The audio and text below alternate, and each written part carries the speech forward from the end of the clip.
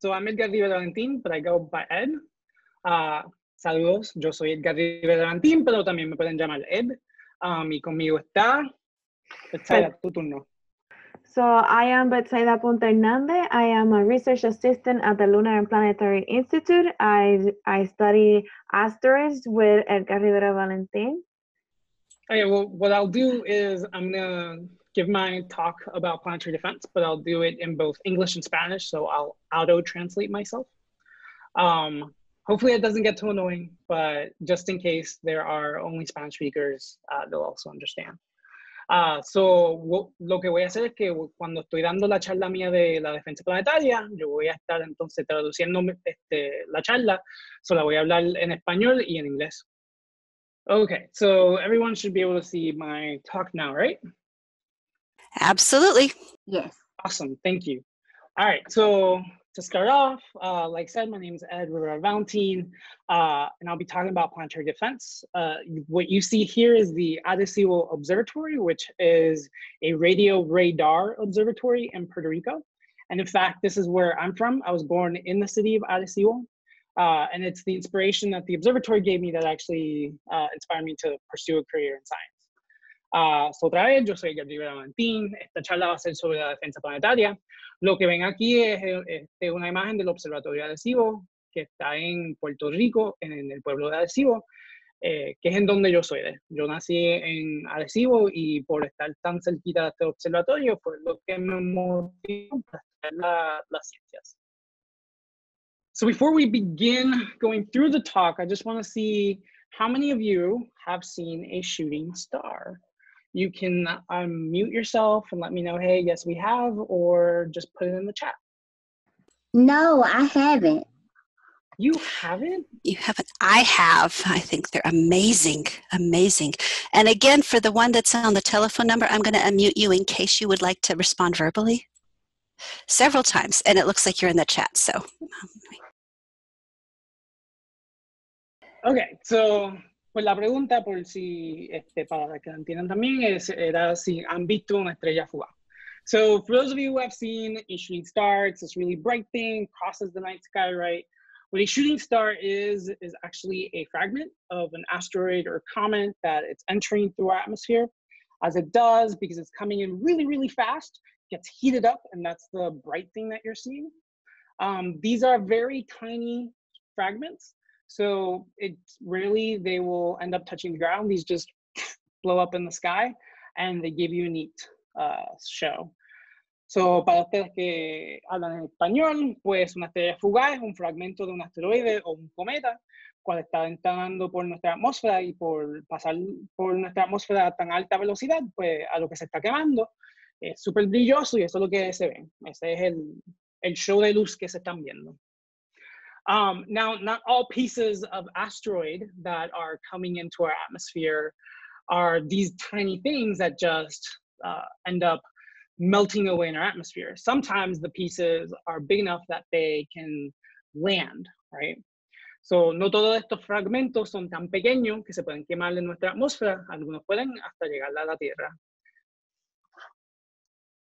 And in fact, so one of these events that ended up getting a little too close happened in 1908 in June. It's called the Tunguska event. And although the piece didn't fully land, it ended up coming in with so much energy that it heated up all the air.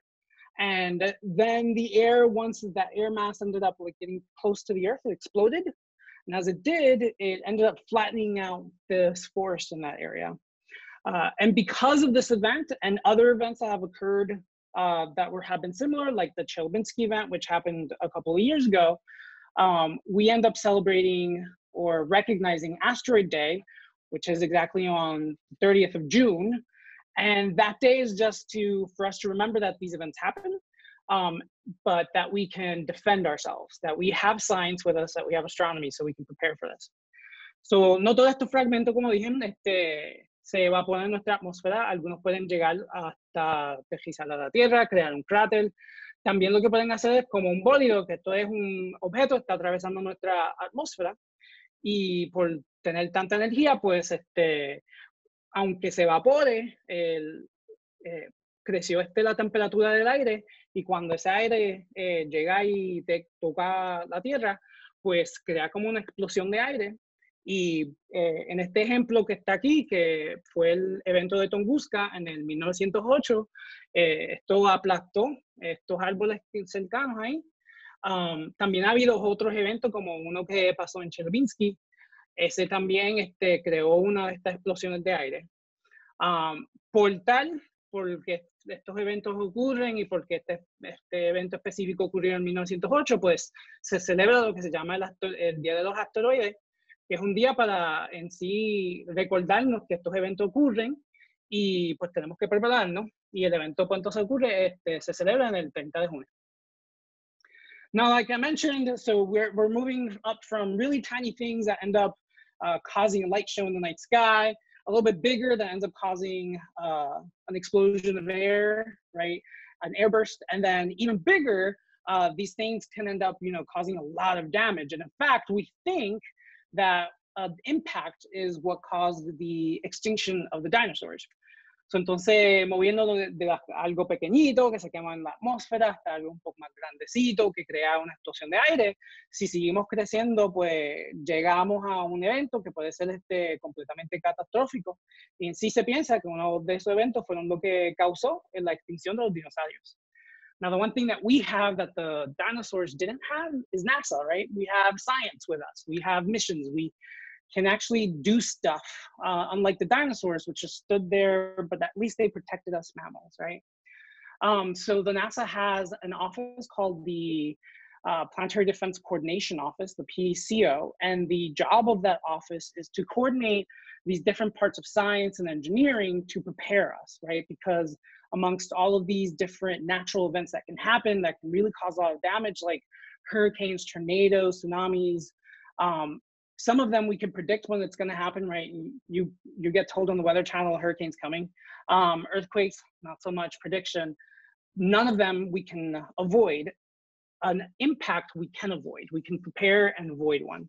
So the Planetary Defense Coordination Office, what they do is they first talk about trying to find all of the objects, categorize them, make sure we know which ones are dangerous. We characterize them to make sure, okay, how big they are, what's their shape, what's their density, right? What type of energy would they bring in? We track them. And then with all that information, we can put together a mission to avoid that impact if it is an object that is dangerous to us. So, no como los dinosaurios, nosotros sí tenemos la NASA, tenemos científicos, nos podemos preparar para un impacto. La NASA tiene lo que se llama la Oficina de Coordinación de Defensa Planetaria y la función de esa oficina es coordinar las varias partes de la ciencia y la ingeniería para entonces prepararnos para, por si acaso, uno de estos eventos va a ocurrir. Las diferentes partes pues se encuentran, es para tratar de encontrar los asteroides. Esto es coordinar diferentes telescopios y pues con telescopios usando diferentes ondas, pues entonces también se pueden caracterizar estos objetos, saber su tamaño, su forma, su densidad y también tenemos que rastrear estos objetos, saber en dónde están y en dónde van a estar para prepararnos si son peligrosos. Y toda esta información se puede entonces unir para poder crear una misión para evitar estos eventos. So let's go through each one of these different branches that the Planetary Defense Coordination Office does and talk about a little bit about the type of science that we're doing in each one of them. So the first one is finding them, right? So when you're finding them, you're using optical telescopes. You're looking out into the night sky. You're trying to see if a little light dot is moving. And if you see something move, you're like, oh, that might be an asteroid. You send that information in, and then a system tells you, oh, we already know that object, or no, this is a newly discovered object. But as you can imagine, because it's an optical telescope, you have to wait till nighttime to observe. So you're missing out on any objects that are coming in the direction of the sun. And that's exactly what happened with the Chelyabinsk event in Russia, where that impact happened. It happened during the daytime. That asteroid was coming in from the direction of the sun. We missed out on finding that object because we have to wait till nighttime. So to avoid those type of issues, we're actually preparing a mission called the Near-Earth Object Surveillance Mission. We're going to be launching that hopefully towards the end of the 2020s. And this is an infrared telescope. It's going to be stationed out in space. It's going to be observing all over the place to see if we can find these objects, find all the ones that are dangerous, and start characterizing them to, in case they are dangerous, we can actually prepare ourselves with knowledge about these objects. So la primera parte que tenemos que hacer, obviamente tenemos que encontrar estos objetos. Para encontrarlos, pues usamos telescopios ópticos, pero como pueden pensar, pues los telescopios ópticos necesitan que esperar hasta la noche para poder observar.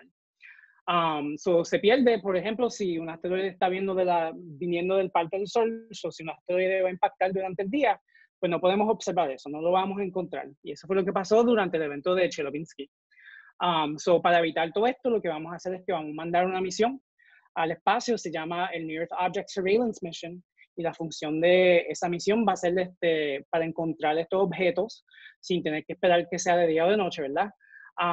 Y empezar a caracterizar estos objetos para que si encontramos uno que es peligroso, pues podemos recoger esta información para poder crear una misión para protegernos. The other part is characterizing them. So that's the special role that Arecibo plays. Arecibo, unlike other telescopes, it doesn't have to wait for light to hit it. Arecibo, you can imagine it like a flashlight. We turn on our flashlight, we're able to see these objects, we take pictures of these objects, we immediately know how big they are. We can super precisely tell you how far away they are and their velocity. So these objects are typically, you know, tens of millions of kilometers away from Earth. We can tell you precisely how far away they are down to a meter. They're typically moving kilometers per second. We can tell you their speed down to centimeters per second. That super precision lets you then be able to predict where this object is going to be from now to tens of years, to 50s of years, to hundreds of years. And that's the type of advanced warning you want in case this is going to be something that's going to be dangerous in the future. And besides that, we can characterize it, like I said, telling you the size, shape, and whatnot. And that's the type of information that we need to develop a mission to protect us. So, para caracterizarlos, aquí es donde viene la parte de Arecibo. Arecibo, no como otros telescopios, no tienen que esperar que luz llegue, ¿verdad? Arecibo lo pueden imaginar como si fuera una linterna. Uno prende esa linterna, puede ver el asteroide, puede estudiar su tamaño, su forma, su geología, y también con el poder del radar podemos saber súper preciso cuán distantes estos objetos están y su velocidad. Típicamente estos objetos están a una distancia de varios millones de kilómetros lejos, te lo puedo decir a una precisión de 1 metro. Estos objetos típicamente están viajando por ahí a una velocidad de varios kilómetros por segundo y yo te lo puedo dar a una precisión de centímetros por segundo. Esa clase de precisión nos deja entonces poder saber la órbita de este objeto súper bueno. Yo te puedo decir, después que los telescopios ópticos encuentren un objeto, si se estudia con un radar, después que se estudia, tú sabes, dame algunos minutitos observando esto y yo te puedo decir en dónde va a estar este objeto de aquí a 10, 50, 100 años. Y eso es lo que necesitamos para poder prepararnos por si acaso estos objetos son peligrosos. Now, what happens though if you identified something that's actually dangerous? Well, don't worry, we've thought about that, right? You can go all movie style on this and go out and blow it up, right? Now, we really though want to avoid that because if you blow it up, there could still be chunks that are flying toward Earth. So there will still be some type of danger. But if you only have a few months advance warning, this is where we're at. Now, like I mentioned with Arecibo, we can tell you, because we're so precise, we can give you that data that lets you know that these objects, you know, will be a danger, but in 100 years, in 50 years. So we give you that advance warning so we can avoid this part. Entonces, si encontramos algo que es un peligro, pues ¿qué vamos a hacer? Pues una de las opciones es en sí destruirlo. Podemos mandarle una explosión allá y romperlo un tantito. Pero queremos evitar tener que hacer eso porque entonces vamos a tener esta lluvia de joca. Entonces, la data que nos da Arecibo nos deja poder prepararnos porque nos da más anticipación. The thing that we actually want to end up doing is changing the orbit of these objects. So once you have all of this awesome data Arecibo got you about the shape, the size, and when it's going to happen, we can then send a mission out there fully prepared to just nudge the object and change its orbit ever so slightly so then it just avoids impacting us. So lo que sí queremos hacer es cambiarle la órbita a estos objetos. Eso, con la data que Arecibo nos da sobre la forma, el tamaño y todo, pues entonces podemos preparar una misión para ir allá y moverle el objeto un tantito, un poquito, y ese poquito, pues por el tiempo crece y este objeto nos evita. We're already going to be testing some of these type of technologies to avoid an impact. Here we have the DART mission, the Double Asteroid Redirection Test. It's going to be launching in July of 2021, and we're going to run this experiment in October 2022. The idea of this is we're going to go to a binary system, so that's where you have a big asteroid with a little moon orbiting it, and instead of hitting the big asteroid and changing its orbit, we're going to go and change the orbit of the moon. And then with radar, we'll be able to super precisely see how that orbit changed. And if it changed just exactly how we predicted, that BAMF, this technology works, it's been demonstrated, and we're ready to protect us. And if it doesn't, it still provides us a bunch of information so we can prepare our next mission. So vamos a entonces ir y probar una de estas tecnologías para ver si funciona para poder prevenir estos impactos. Esa misión se va a llamar Double Asteroid Redirection Test o prueba de redirección de un doble asteroide. Esta misión se va a lanzar en julio de 2021, va a ir a un asteroide que es un binario, o sea, un asteroide grande con una lunita, y va a impactarle a la luna de ese asteroide. Y vamos a ver entonces cómo la órbita de esa luna se cambia. Usando el radar vamos a poder saber eso súper preciso. Y si se cambia exactamente como predicimos que iba a pasar, pues puff, esta tecnología funciona y estamos preparados. Y si no lo cambio exactamente, pues como quiera nos va a dar su información para poder preparar la próxima prueba y la próxima demostración de esta clase de tecnología. And with that, that's a quick introduction to planetary defense. I'm on Twitter, the Arecibo Observatory, and the radar systems on Twitter, and LPI is on Twitter. So if you have questions that you might not think now, but think of later, you can always just tweet at us at these accounts. Y con eso les voy a decir muchas gracias. Esto fue una introducción a la defensa planetaria. Yo estoy en Twitter y también el Observatorio de Arecibo y el radar y el equipo del LPI. So si tienen preguntas, pero se recuerdan después, siempre pueden mandarle un tweet. Gracias. Thanks. Fantastic. That was awesome. Thank you, Ed. Christine? I think that sounded great. There's a question, Ed, that someone was asked about how do you determine the size, how do you measure the sizes of these asteroids? And I don't know if you can you repeat the question in Spanish as well, but yeah. Yeah. Okay, so la pregunta era cómo es que nosotros podemos determinar el tamaño de estos objetos. So basically, if you're using only optical telescopes, so just looking through a telescope, you'll see a really bright dot and you can measure how bright that dot is. And after some hand waving, you can get to a range of sizes. With radar, you can do a lot more than that. With radar, when you send light out there, that light hits the object and it's gonna illuminate it, right? Just like a flashlight, you'll illuminate the object. So you actually literally be able to see all the way back, and you'll be able to literally just measure the size with the radar. So unlike with optical, where you have to assume a bunch of stuff to figure out the size, with radar, it's an easy measurement. It'll be in the picture. Just like with this picture, you can measure how big my head is. So in Spanish, so como nosotros podemos determinar los tamaños de estos objetos, si fuera nada más con un telescopio óptico, pues tú puedes ver cómo brillante son estos objetos. Después de algunas matemáticas y lo que sea, podemos saber un rango del tamaño de estos objetos. Pero con el radar, porque recuérdense, el radar es básicamente una linterna, nosotros prendemos esa linterna y podemos ver el objeto como tal. So en sí es básicamente como si toman un retrato de mi cabeza, van a poder medir cuán grande mi cabeza es. También lo mismo podemos hacer con estas clases de retratos que le tomamos a estos objetos. So the next question is, ¿existe la defensa planetaria en Sudamérica? ¿Y cuántos telescopios infrarrojos están destinados a defensa planetaria? So the other question is, does planetary defense exist in South America? And how many infrared telescopes? Sorry, there was another question immediately blocked my head. And how many infrared radio telescopes are destined to do planetary defense? So we do have a bunch of telescopes on Earth, both optical and other wavelengths, whose job it is to keep finding these objects and keep characterizing them. We have several telescopes all over the world, including Chile and Mexico. And so yes, the planetary defense does occur in South America through all of these different telescopes. So entonces, para la pregunta en español, pues tenemos varios telescopios por el mundo entero en la Tierra que están observando estos objetos en métodos ópticos, en métodos infrarrojos y también con otras ondas. En sí tenemos telescopios en Chile y en México que el trabajo de esos telescopios son para estar observando, encontrando y caracterizando estos objetos. So, sí, hay la defensa planetaria en Sudamérica. Oh, y gracias por el buen trabajo. Yay. So Beth, I'll let you take it away and I'll start sharing the picture of the game. Hi everyone. For those who weren't here when I introduced myself, I am Betsaida Ponte Hernandez. I'm a research assistant at the Lunar and Planetary Institute. Para todos los que no están aquí cuando me introduje, mi nombre es Betsaida Ponte Hernandez. Trabajo como asistente en investigaciones en el Lunar and Planetary Institute aquí en Houston.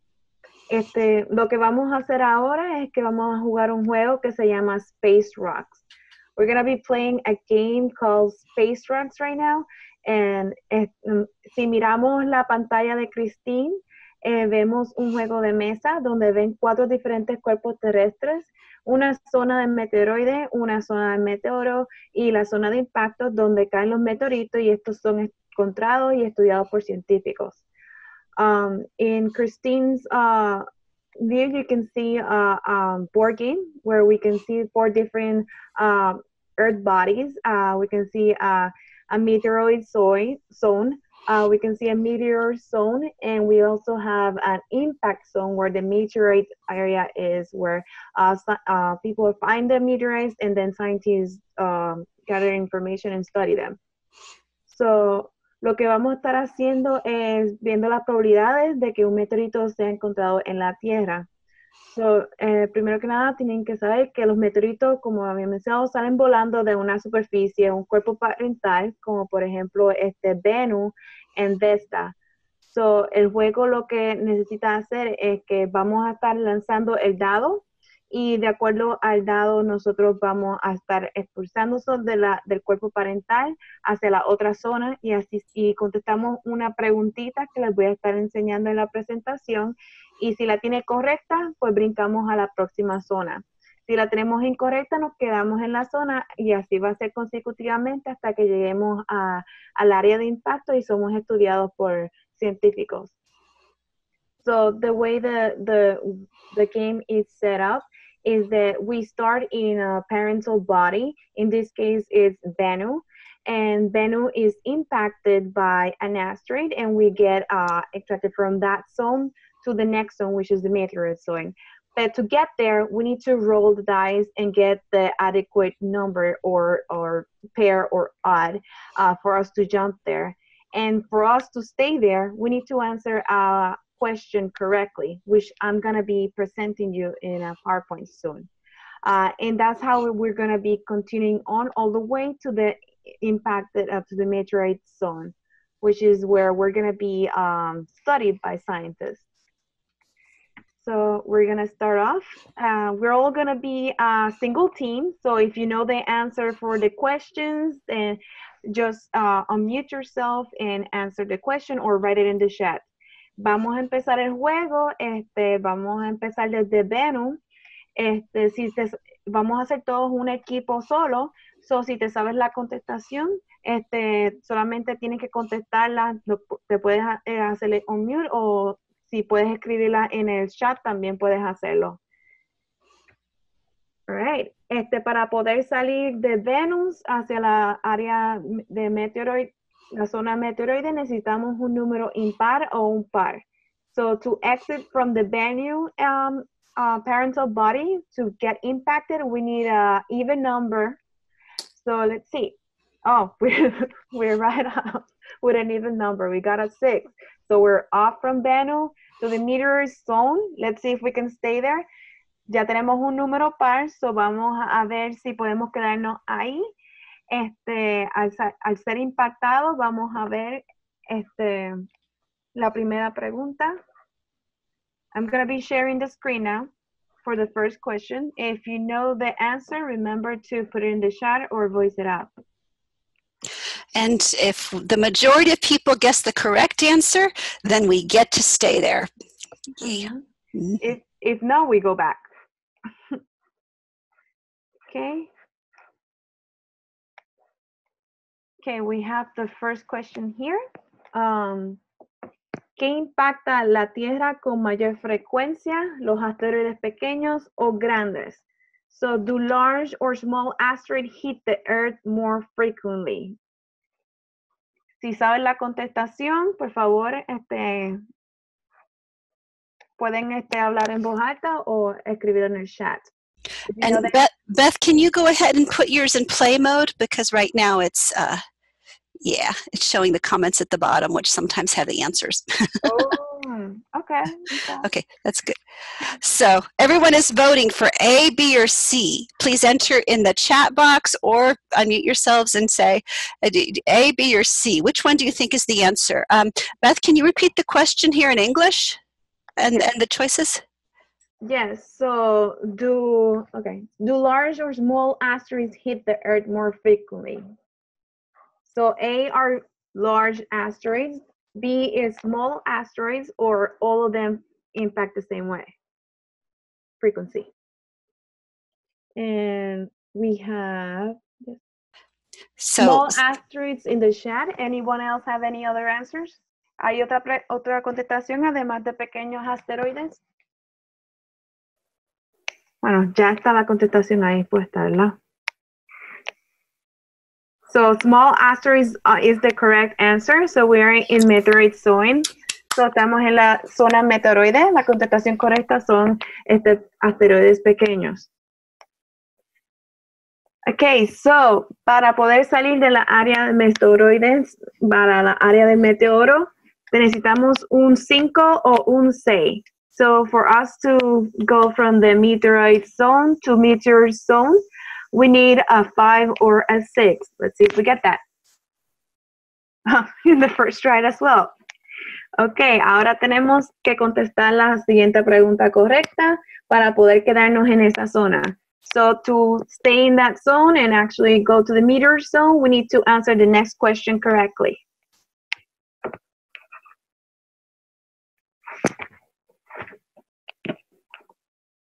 ¿Contra qué cuerpos celestes chocan más las partículas más pequeñas de asteroides y cometas?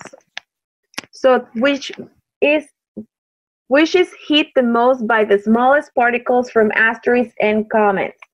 A, la Tierra, A, Earth, B, la Luna, B, the Moon, or C, Mars, sorry.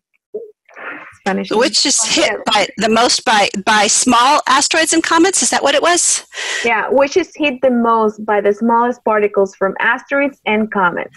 By the littlest pieces. Is it A, the Earth, B, the Moon, or C, Mars? Everyone, please enter A, the Earth, B, the Moon, or C, Mars. So we've got one vote for Moon, we've got one vote for Earth, we've got another vote for the Moon, 3 votes for the Moon. Anyone else want to vote? And Beth, what's the answer? So the answer is the Moon. La contestación es la Luna. La Luna no tiene atmósfera para protegerlo, so partículas pequeñas caen muy a menudo. So the Moon doesn't have an atmosphere to shield the surface from small particles like Earth and Mars. So, yay! Okay, so to access from this zone to the next zone, which is what is the next zone? Okay, so we're entering the atmosphere. So we need an odd number to go through that zone. Para entrar a la atmósfera necesitamos un número impar. No, we got an even number. We need an odd number. And there it is. Ahora tenemos un impar. Ahora entramos a la atmósfera. Now we enter the atmosphere. Let's see if we stay here. Okay, the next question. ¿A cuál de los siguientes cuerpos celestes se golpea con mayor velocidad un asteroide? So, which does an asteroid hit the fastest? A, la Tierra, A, Earth, B, la Luna, B, the Moon, C, Marte, C, Mars. What's your answer? Everyone, we're going to give you 10 seconds to answer. Does an asteroid hit the Earth the fastest? That's A. Does it hit the Moon the fastest? That's B. Does it hit Mars the fastest? That's C. Which one does an asteroid hit the fastest? A, B, or C? You've got 5 seconds left to answer. We've got 2 votes for B. Teresa votes B. That's 3 votes. You've got 2 seconds left to answer. And most of you voted for B, La Luna. Beth, is that the right answer? So the right answer is actually Earth. La contestación correcta es la Tierra, porque mientras más grande es el planeta, más alta es la gravedad, so se atraen más y llegan más rápido los asteroides. So the bigger the planet, in that case Earth, the greater the gravity, so it pulls the asteroid, the meteors faster towards us. So nos quedamos en la zona de meteoro. Now we have to go back to meteor zone. We need a odd number. Oh, we got an odd number. Let's see if we can answer the next correctly. La próxima pregunta para poder entrar a la atmósfera. ¿Dónde provocó un impacto? ¿Dónde provocó un impacto, una extinción masiva? So, where did an impact cause a mass extinction? En la A, la Tierra, A, Earth, B, la Luna, B, the Moon, C, Marte, C, Mars. All right, you've got 10 seconds to answer. Where was there a massive extinction? A, the Earth, B, the Moon, C, Mars. We've got 2 votes for A. You've got 5 more seconds to answer, everybody. Where was there a massive impact, a massive extinction? We've got 4 votes for Earth. Okay. And Beth, what's the right answer? Yes, we got the Earth. But it was impacted 66 million years ago, extinguishing dinosaurs. Tenemos un impacto de la Tierra de extinción hace 66 millones de años atrás que eliminó a los dinosaurios. Okay, vamos. Let's see if we can let impact our surface in the state of Antarctica. We're saying that. There are scientists that go every year to Antarctica to try to look for meteorites because you can find them there on the ice. So we need a 1. It's not easy for them to land in Antarctica. That's a 4. Necesitamos un 1 para llegar e impactar Antártica. Y ahí lo tenemos. We have it there. Okay, now we have to answer the next question correctly. Necesitamos contestar la pregunta correcta para impactar Antártica. ¿Cuánto tiempo llevan los asteroides chocando contra los planetas? So, how long has the asteroid been hitting other planets? A, 10,000 años. A, 10,000 years. B, 5 millones de años. B, 5 million years ago. C, 4.5 billones de años. C, 4.5 billion years.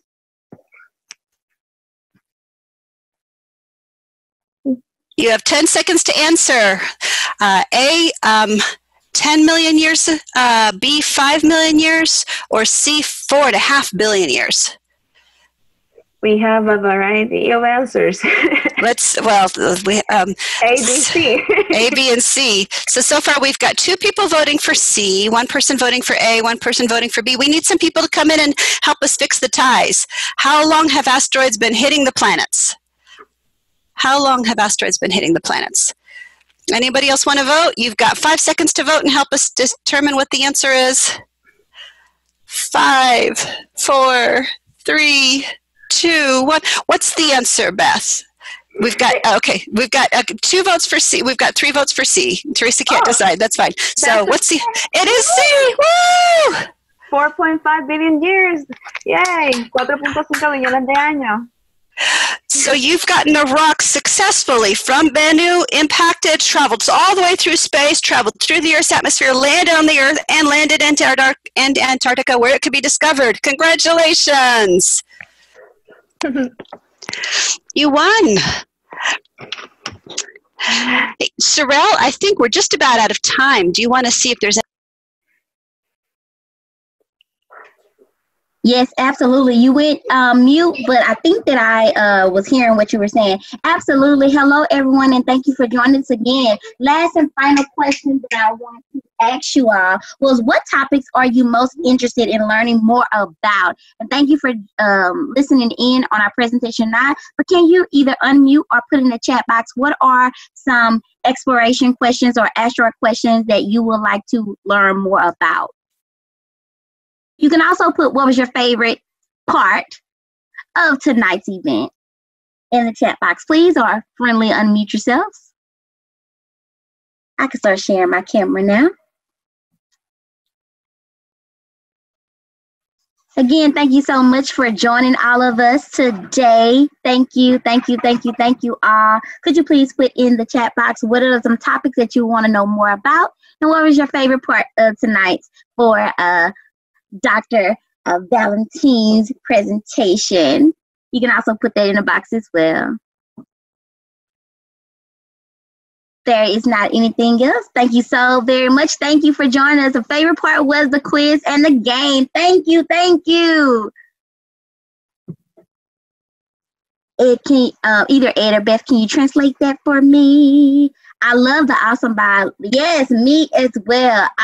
You did an excellent job going back and forth. Thank you.